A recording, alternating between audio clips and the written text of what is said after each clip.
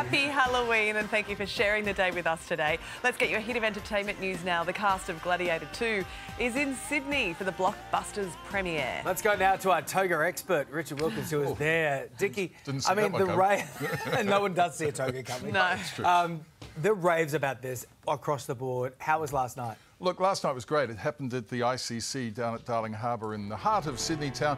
They really went to a lot of expense and trouble to put on a great red carpet there. There were lots of flowers and stuff going on. And the red carpet rolled out, of course, Paul Mescal was there, who is the lead in the show, and Connie Nielsen, who plays his mum. That guy is fantastic, Jack Heckenberg. He's one of the mad emperors. Look, Russell Crowe won an Oscar for his role as Maximus, of course, in the original film. And Russell's presence was certainly felt last night by the new leading man, Paul Mescal. Here's what he had to say. Russell, of course, won the Oscar. He's a local boy, just lives across the park, down the hill, end of the wharf. Yeah. Amazing. I mean, his role was fantastic. Unbelievable, yeah.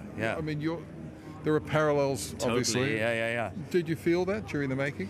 I just think, like, what Russell did, like, not only to do with Gladiator I, but it's one of the most famous film performances of all time. If you remove it from Gladiator in general, it'll stand up for eternity. So you can't try and follow that. You've just got to try and carve your own path and let people decide after that. Did you say eternity?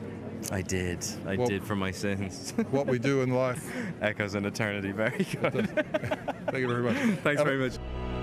He's a nice guy. Isn't he lovely? Lovely film. Gladiator II in cinemas November the 14th, which is very soon.